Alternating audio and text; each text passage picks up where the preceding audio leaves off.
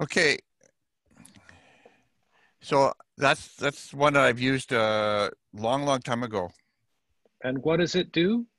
It's a collaborative board system. It works with Zoom and works with Teams and that. And I just haven't used it for so long that I can't really describe it, but it's sort of a whiteboarding type of application. So I mentioned Piazza, which Prezi made me think of Piazza. Piazza is for students to construct wikis on various topics. And it's nice in that it has an easy way for them to enter very readable equations. So it has LaTeX built in there. It's actually a reasonable way for them to learn LaTeX because the code, as they use the point and click sort of method, is generated for them. And that is now also an app on Microsoft Teams, though I don't use Teams yet. Tony does, I know.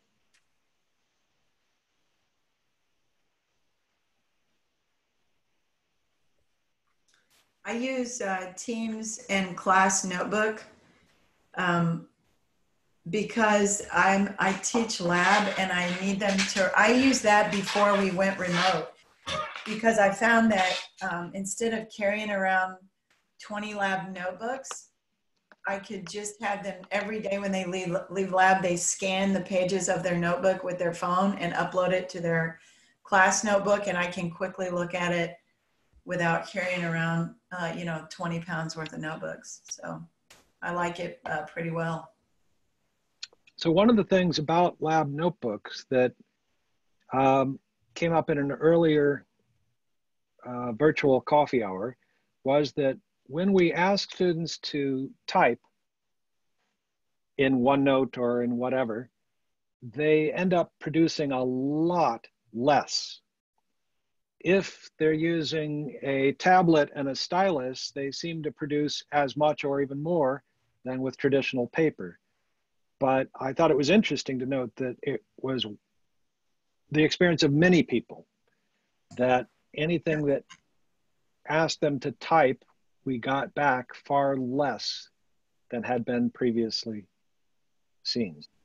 Well, I mean, even just having on the lab bench, the computer, the laptop it's in the way. It's bulky. It's not like a lab notebook. You can fold it in half and just write very quickly. If you have a tablet, you can do that, or an iPad, but that was exactly my experience. And I tried electronic notebooks for one semester and I found it was just a mess. And so I went back to written documents because most of my students cannot afford tablet or iPad or that.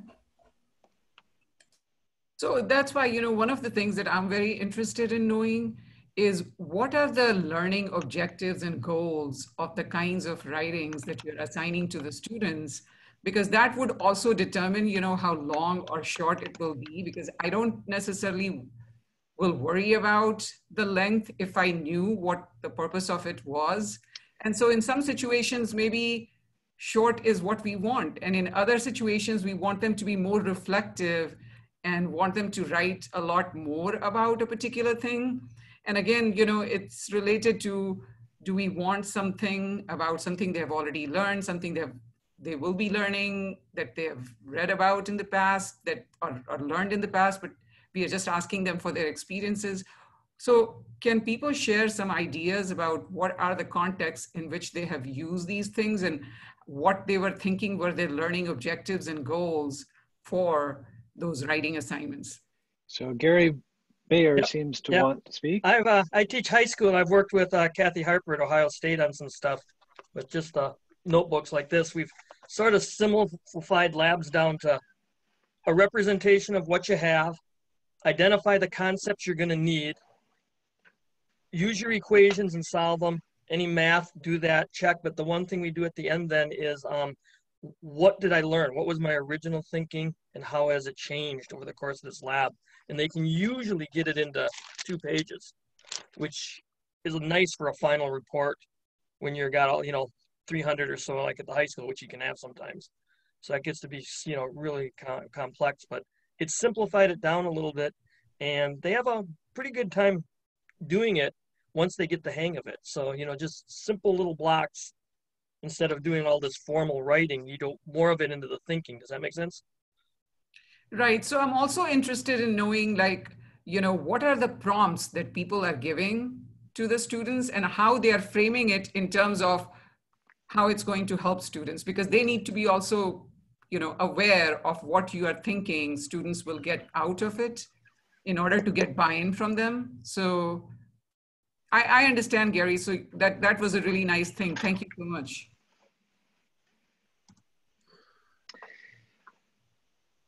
One of the historic problems with the undergraduate physics major in writing was that writing had been largely concentrated in the advanced labs, where you're trying to do so many different things that the course became a pressure cooker, just completely overburdened with too many goals in one narrow 15-week part of the curriculum.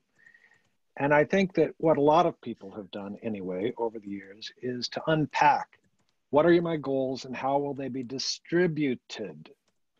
So we tend to see a very different look to programs than maybe you used to. So prompts depend upon context, high school, intro level, modern, and where else you're thinking in your curriculum. But yes, what are you doing?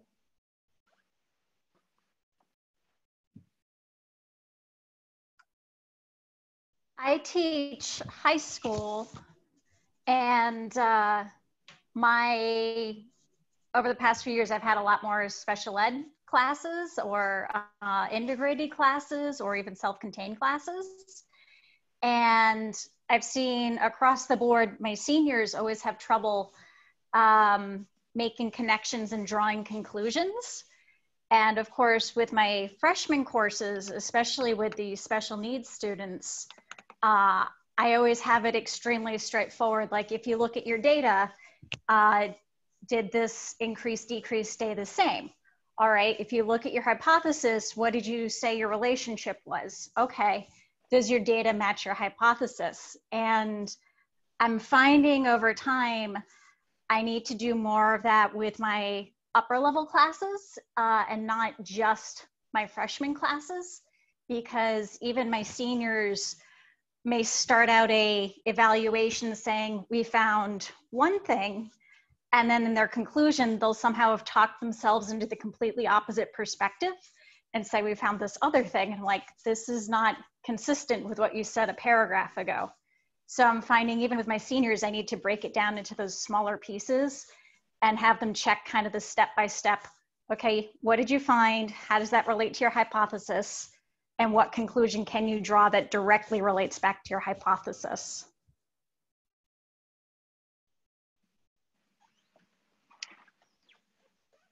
So this is a share-a-thon. Someone else want to share? So if I may? Yes, please. So I have, in addition to the labs, where it's of course the writing of the labs, I have two other things that I do, which I did when we were face to face. It was just, they could turn it in online or by hand, and now it's in a form of a discussion. And at the end of every week, it's what have you learned this week and what were the issues you were having? So it's, lets them talk a little bit. It doesn't have a particular form. It's only a few points, but they do it. And then I can, adjust for next week if there are things that I need to, go over, people were having issues, etc. And the second thing that I do with the book, engagement with the book as part of homework, it's a notebook check. Every midterm, they have to turn in their notes from reading the textbook with annotations. So they just write out what they have learned. Some people write copious amounts and some people just write the formulas. It doesn't matter. But I collect it. And by the second midterm, they're actually writing. The first midterm, people miss it, but by the second midterm, they're actually interacting with the textbook and asking questions. And then I address those, whatever they have turned in. It's all electronic on Canvas, in form of PDF.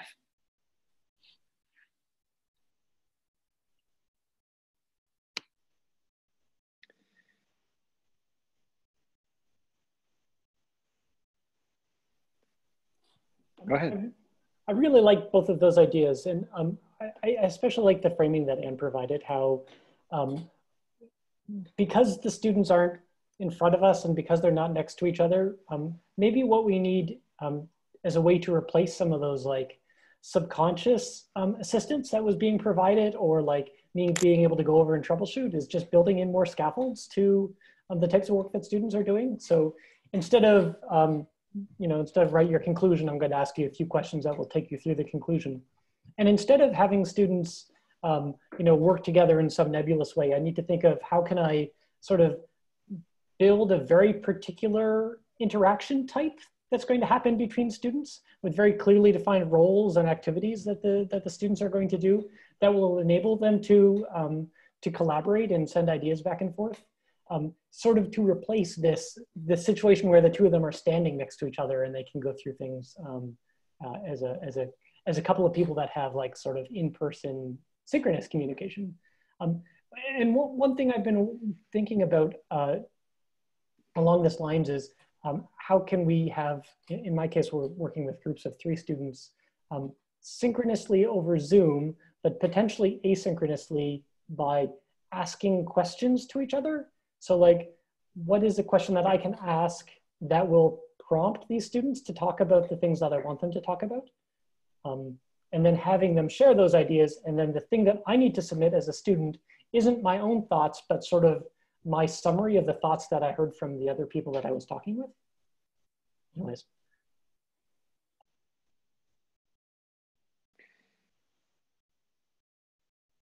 Michael, had you wanted to add something? Yes. So this semester, I'm trying something completely new with an introductory course, an introductory lab. It's mostly mechanics, and it's a mix of both physics and engineering majors and life science majors. So in the past, we typically do a very structured, very guided type of lab here. And I decided this time to try using Tracker, the video tracking software, and give the students a little bit more freedom to basically, here's a goal, this is what you want to measure. Now go work with your group, design an experiment, record it, and collaborate to answer very specific questions, like figure out what's the relationship between the period and the length of a pendulum, for example. Or we make all these assumptions about projectile motion. Either use my video or videotape your own object and then verify, these certain things in your conclusion. Show me the data to prove it. And then I'm trying to give them a little bit more room for creativity to present. And so instead of just a formal lab report, I'm giving them the option to also do something like a Jovi type video if they want to do something a little bit more tech savvy. And it's a lot more work for them, but I think that there might be some students that are willing to try something different. And I guess try to give them a little bit more freedom to make mistakes and figure out the method. I'm trying to make something that's portable in case we are forced out of in-person instruction and they don't have access to the lab anymore. So if they have some flexibility, then maybe they'll be able to, cook up, I don't know, I have these certain objects, I've got these sheet of paper that I can use for a calibration standard and see how that works. I figure it could be fun. It could also completely crash and burn, but I don't know unless I try. So I see Adam has a hand up. Hey, everybody. Thanks for having me here. Michael, fantastic stuff. I'm at University of Central Florida coordinating the introductory labs. And sorry, we're getting a crazy storm through here, so my mini schnauzer is not wild about the thunder. Yeah, we'll be taking a very similar path, using Tracker, allowing for a lot of creativity. Describe the X and Y motion of a projectile and sort of leave it at that, right? And using some different formats for communication, right? So not just the traditional lab report, but things like an infographic. Microsoft Sway is a new thing that was recommended to me that's a pretty easy one to use, or a poster design, and looking at some of the more recent blogs and guides for sort of non-traditional conference posters. Yes, Microsoft Sway, S-W-A-Y. I haven't used it much, but a Microsoft proponent friend of mine loves it. And yeah, I think, and we're in the same boat as well, right? That these are starting off face-to-face, but on a moment's notice, they might go online, or at least for some sort of messy subset of the students that are enrolled, right? Hey, I got a scratchy throat this morning, so I didn't come in. How can I participate remotely? Yeah, so if we crash and burn, we're doing it together, Michael. Thank you. That gives me some confidence. I'm glad to hear I'm not the only one giving it a go. So there's been a fair bit of discussion about labs. One of the classic complaints about old school labs, particularly at the intro level, was that students didn't really see much cohesion. They'd have a new topic every week, not related to the previous week, and you go on. With writing, the literature on writing instruction and research on learning indicates that a lot of the learning comes from revision, from feedback and revision. That literature is largely not based in physics, but it's certainly something to keep in mind. So what do you do to bring students back to what they have been doing? Gary. At high school, sometimes like I'll have only 2 classes or maybe 3, so I have a little extra time. Those lab books that I showed with that simple format, I will sometimes collect them, stay after late, read them, and then give them back, and they get a chance to rewrite, because it's only usually 2 pages. It simplifies it down, or it's all in that thinking. But it's amazing, by about the 4th or 5th time through, the amount of rewrites almost disappear, because they start to get the hang of it, of what I need to do. So that's one thing to think about. If you can put a little effort in at the beginning on the rewrites, they seem to not need it so much after 4 or 5 weeks.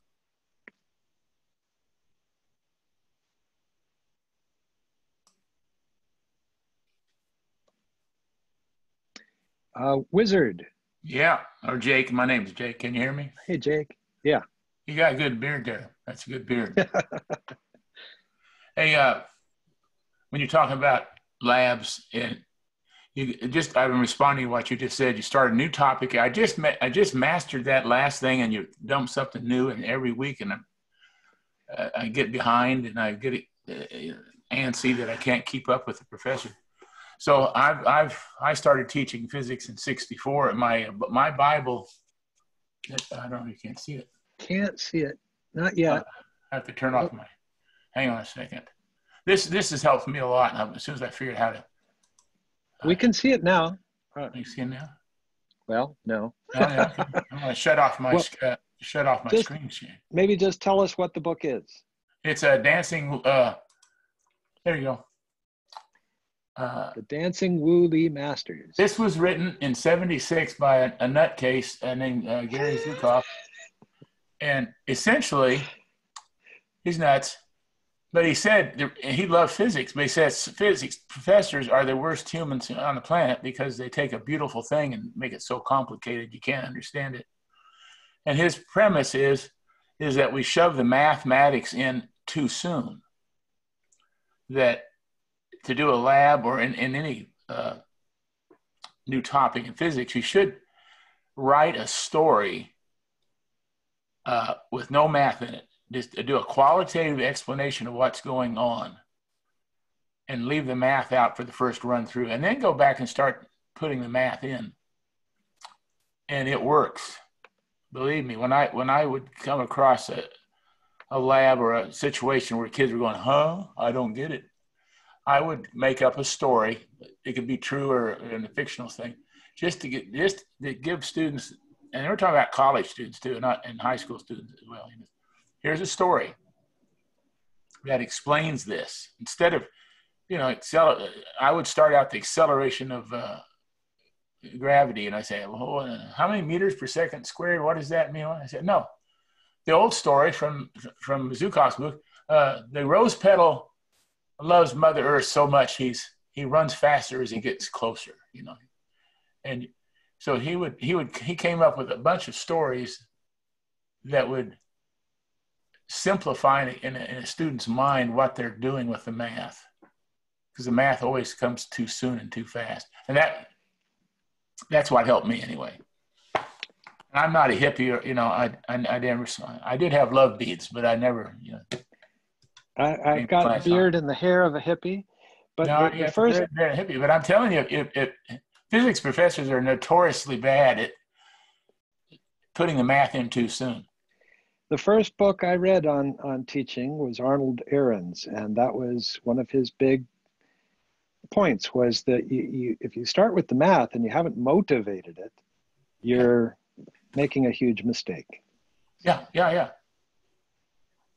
And that's what I wish because everybody that I'm speaking with would have some great stories that would go along with every physics concept you're trying to get across. So the math becomes a tool instead of this ominous thing that I have to deal with. Well, of course, the same thing comes back when I'm looking at what the students write. If the students are writing formal papers for me, which we don't actually do that in every one of our lab classes. We have lab classes throughout the curriculum. But when they do, they will make the mistake we just described. Here's the math. Yeah. And yeah, they get the same advice that Arnold was giving long ago. That it needs to be motivated first.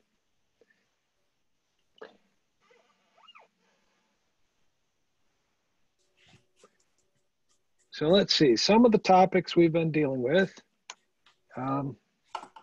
in the chats there. Maybe you've got a different one that's on your mind about how you're going to engage the students, particularly using writing, which might be synchronous or might be asynchronous, but to promote some set of goals you have for your course. What's on your mind?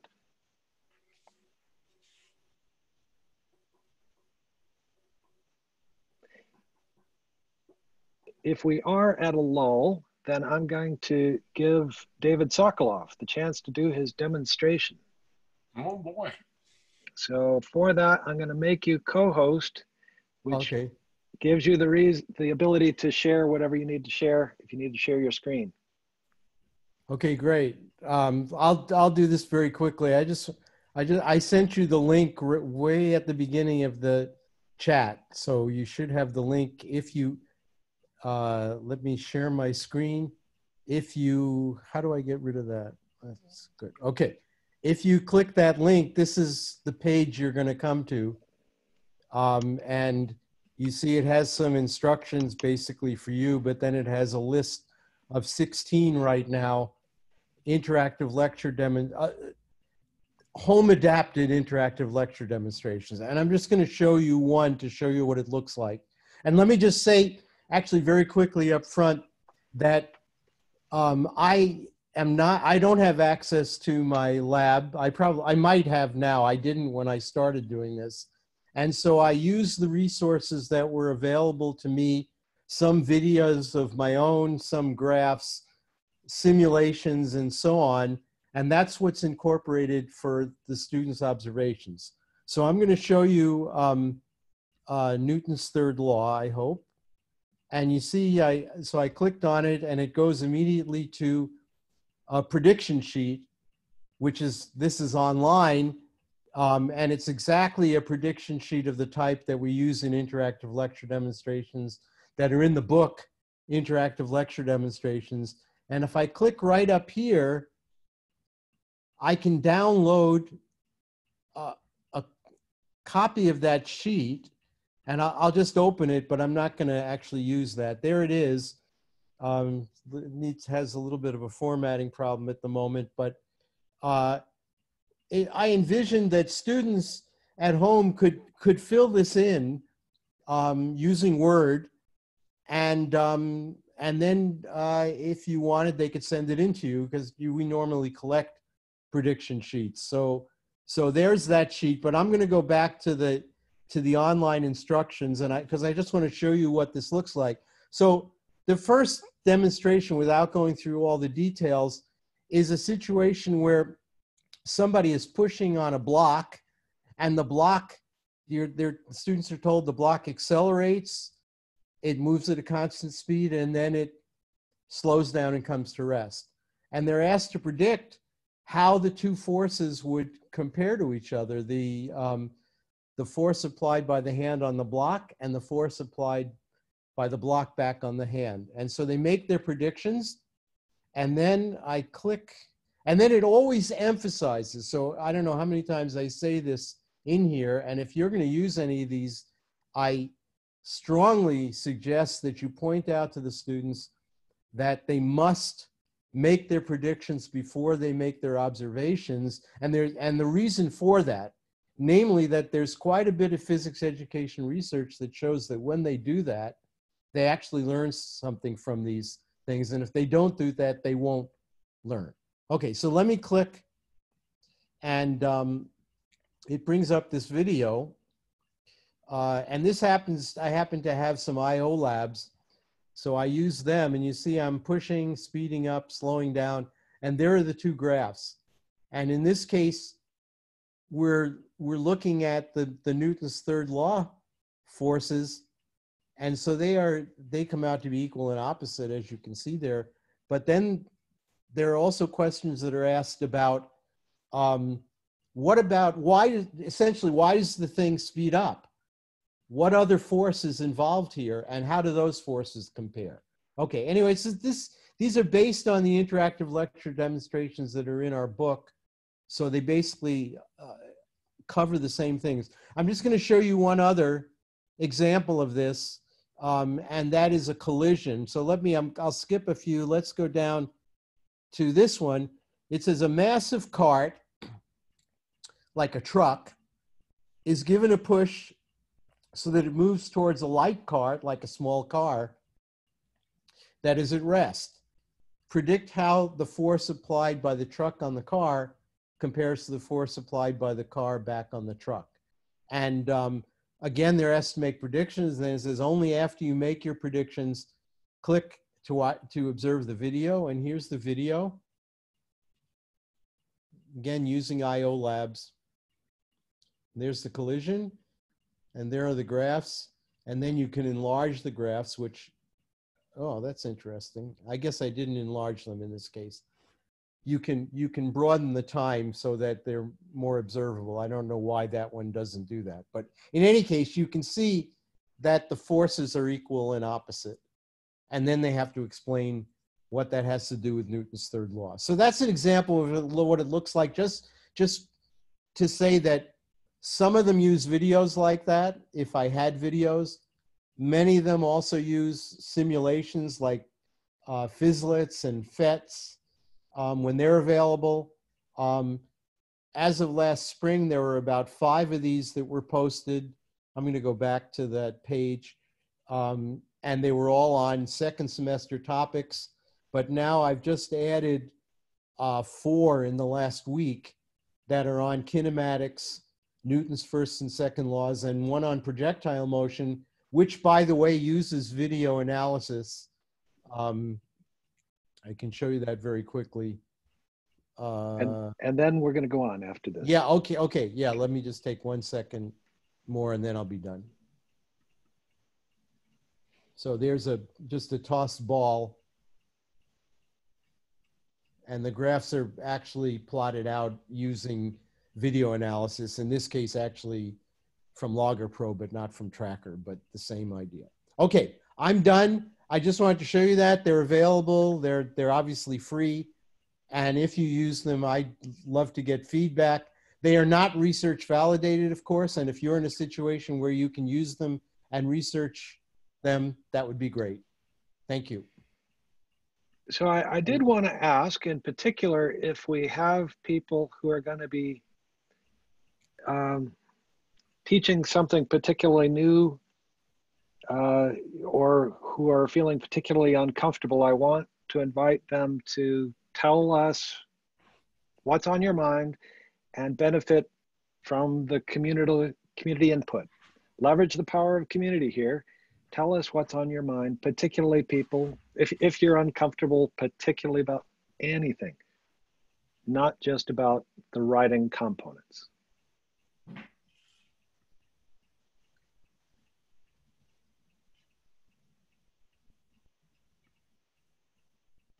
Everybody here is really comfortable. Okay, Michael. This is only my second year teaching, so I'm pretty uncomfortable with everything. That's not very helpful for the community, but yeah, we'll see what happens. I'll bring feedback when it's all said and done. Well, prompt us about anything. What? I think not only with the labs, but also with the lectures being, well, by force hybrid, at least partially. I already have folks with accommodations that will be not able to be physically present in lectures. I think I'm nervous about building that community like we talked about earlier and maintaining some student engagement. Because I'm afraid that after last spring, the feedback that I got is that people like having asynchronous videos, things that they can do with their own time at their own pace. And here I am trying to keep people on a regular course schedule, whether they're here at St. Vincent or whether they're remote. So I'm nervous about how that's all going to interface.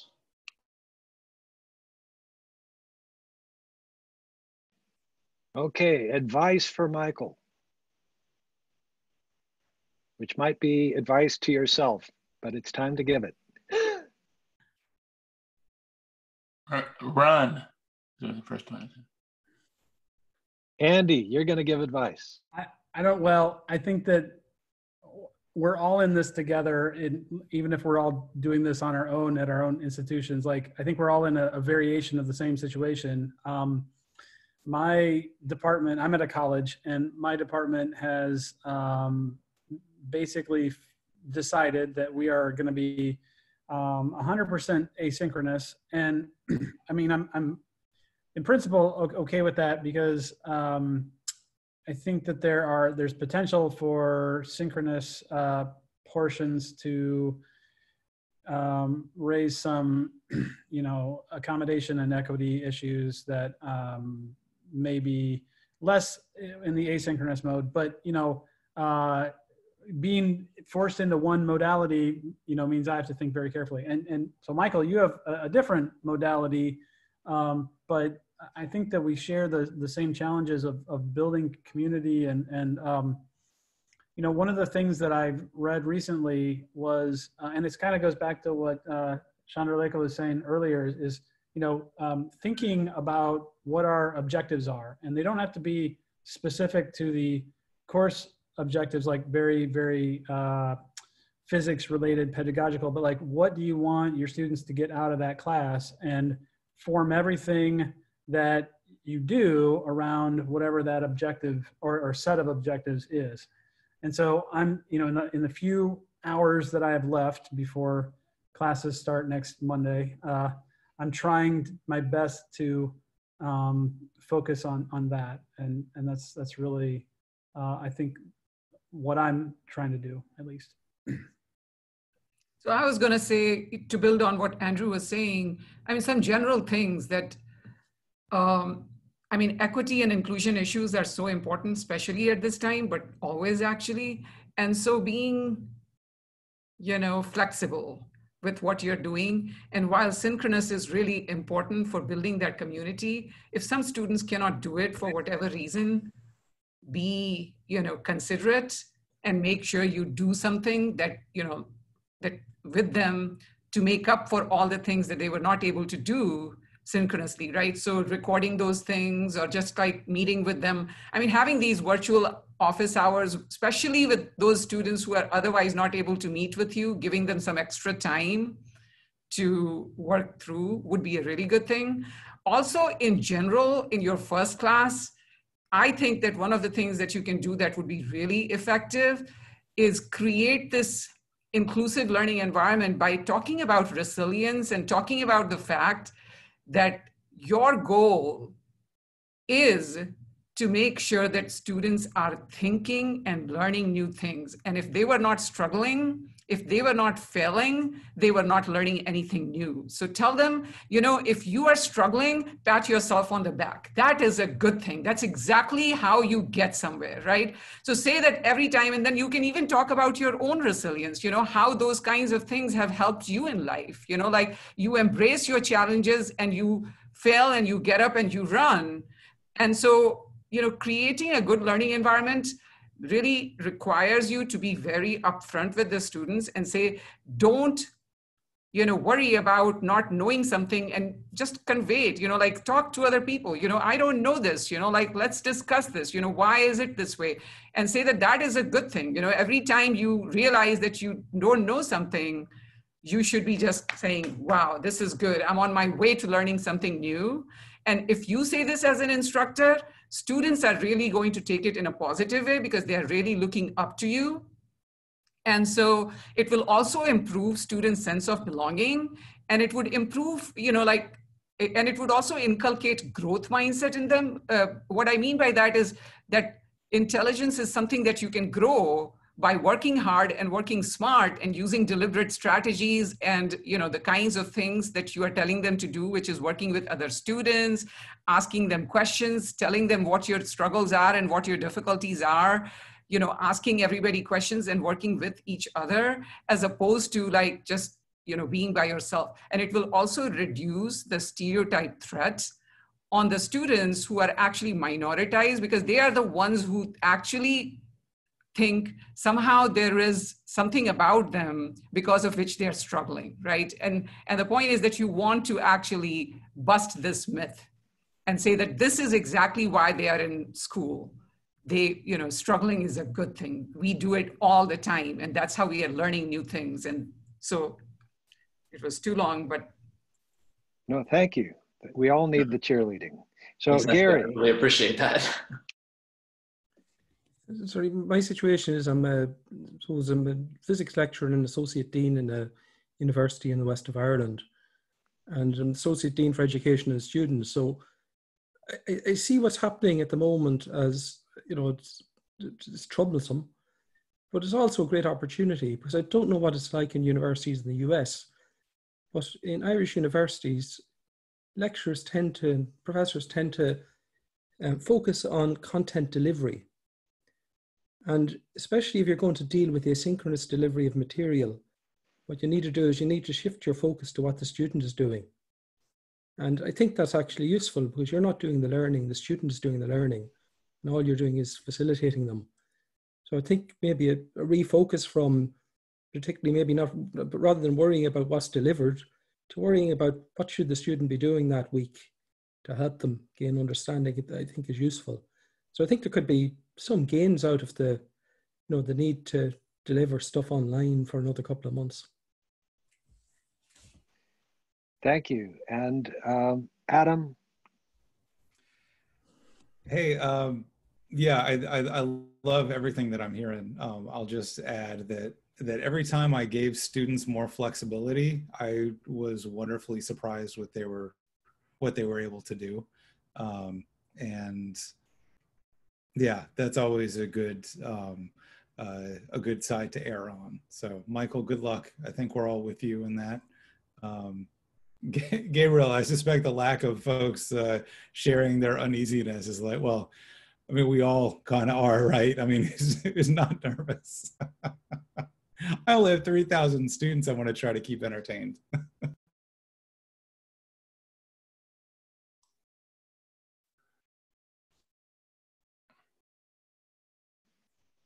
Who's in charge? Gabriel. Yes. What would you like to say? Well, I'll just impose my thoughts. I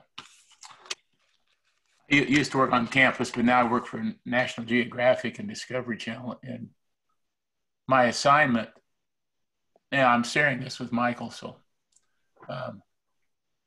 2 years, huh? And by the way, you can tell how many years these people have taught because your eyes get closer together each year. It's like the rings around a tree. So I just want you can tell, 42 years, 18 years, I can tell. I count the rings. Right now on the planet, there are about 2 million children who have been born in refugee camps, and their whole life has been in a camp with nothing. And of course, we want to teach them science, physics, basic physics. And so I'm sitting there thinking, oh my gosh, it's the same thing trying to do stuff at home. I was looking at that at home list, you know. I said, well, what if the only thing that you've got at home to learn physics with is a dirty rag, a dead mouse, and a plastic spoon? So at first I felt, oh man, this is going to be a challenge to get. There's going to be tons of people that live in these obtuse situations, and that keeps growing. And we're going to try to come up with a basic physics curriculum for kids who are raised in refugee camps.